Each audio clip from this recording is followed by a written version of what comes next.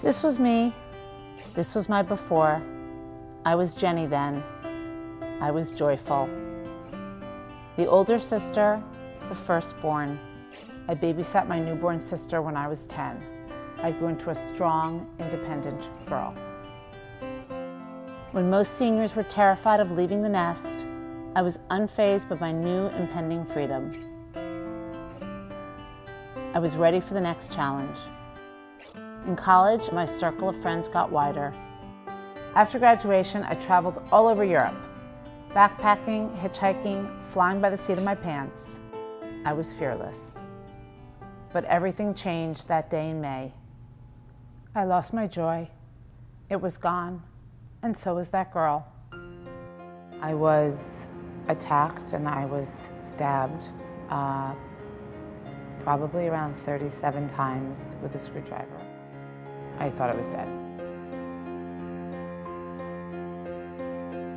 I don't remember looking in a mirror for at least 8 months.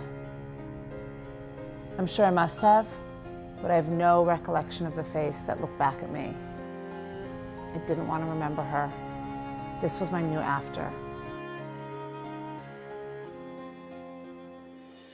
The scariest step is always the first one. When you're deep down in your own endless looping track, it's really hard to see that you're going around in circles. And the way out of that groove can sometimes seem like an unbridgeable gap. But sometimes the only difference between being in the hole and getting out is just one footstep. One little boost up and you're on your way.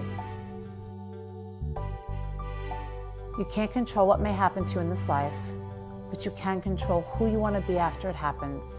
You can decide who you want to be. I'm still a work in progress, but instead of worrying about my life and what it has in store for me, I just throw my hands in the air and enjoy the ride.